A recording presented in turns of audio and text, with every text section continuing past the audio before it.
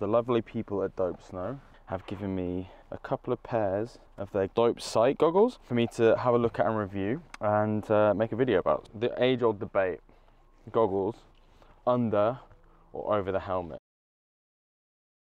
This is them over the helmet. They fit quite nicely at the helmet, like there's not really a gap here. They do protrude a little bit, I guess, out, but that's in there. So yeah. Ow. I can go just about here, I don't know if you can see. And it actually is causing me a bit of an annoying pressure point on the back of my head. Fit under the helmet, not that great. Fit over the helmet, perfectly fine, no issues at all with it. I've never actually tried to swap the goggle lenses on this, so I don't actually know what I'm doing. Guess I just pull. Okay, but you basically pull them from the top and the kind of lens nicely comes out. Putting them back in, you've got to hook this ridge, like sandwich it into this rubber, which is a little bit fiddly. Okay, a bit of a faff. I think I've got 4 lenses here. I've got the pink mirror, I've got champagne mirror, I've got red, brown, and this green mirror. What I'm going to try and do is I'm going to see if I can film and somehow take the grade of each lens and put it onto the film so that you guys at home can see roughly what I'm seeing through the lens. Right, get onto the slope.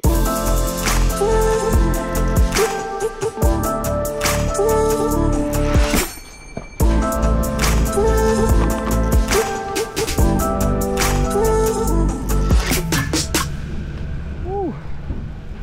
Really is a beautiful day today.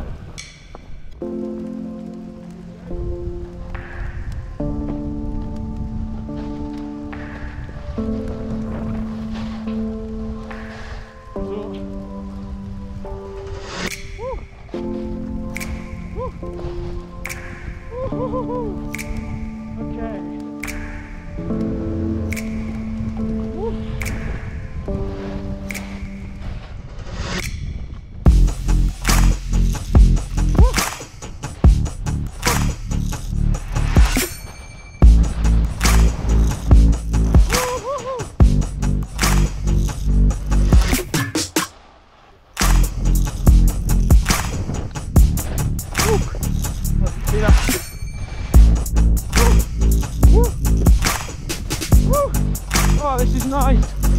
Woo.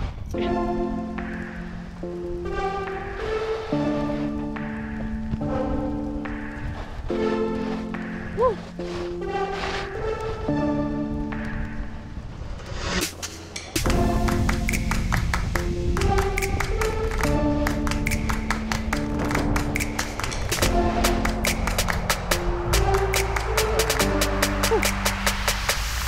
Oh, this is nice.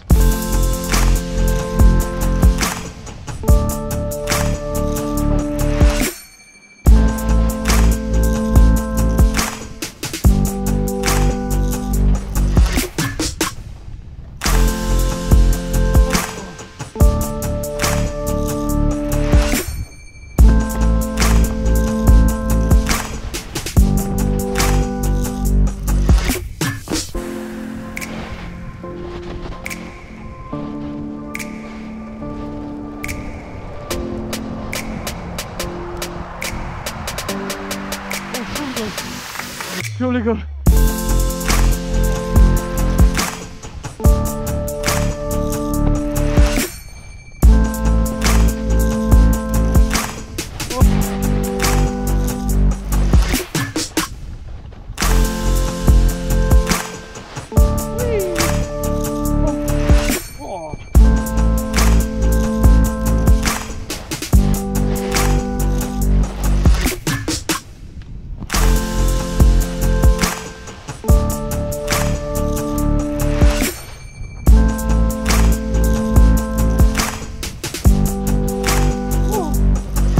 Fucking fun.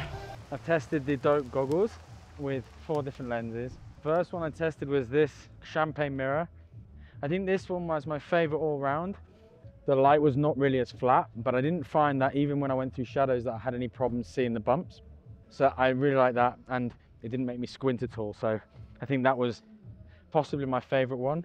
This one was the other bright light lens.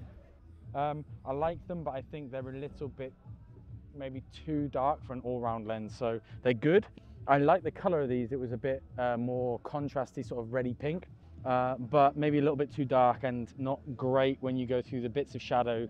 You kind of lost all definition of the bumps and stuff in the shadows. Least favorite by a mile, these ones. I don't like the look of them. I don't like completely clear with no mirror. I skied them once on a really flat bit of piste. Couldn't really see anything. Wouldn't buy them. Don't really know what the purpose is of them. They're not good enough in flat light. They're not really good in bright light. I don't really know why you'd get these ones. So not for me. And then I finished with these ones, which I think is the pink mirror. I like these. They're maybe a little too high VLT for like a super bright day. I skied them right at the end of the day. The sun was really low and it was still a little bit on the borderline of having to squint because it was quite bright. That being said, I think if I was going to pick two lenses, I'd have this one for the bright days, because I think it has the most overlap of being good enough to use in bright days, and towards the end of the day, if you've got a bit flat, you could probably get away with it without having to change the lens, which I think would be a problem with this. I think you'd have to change the lens on this one towards the end of the day. This one you could get away with not. And then I would also have this one for like low or flat light days, because it's mirrored, but it's still quite high VLT, and I felt like it was a nice lens to have, and I didn't really have any issues with it. So these two will be my choice, the champagne and the pink. I think that's it for my first ever review of technical goggles. I hope you liked it. I'm gonna finish my beer and then go home. So yeah, see you next time.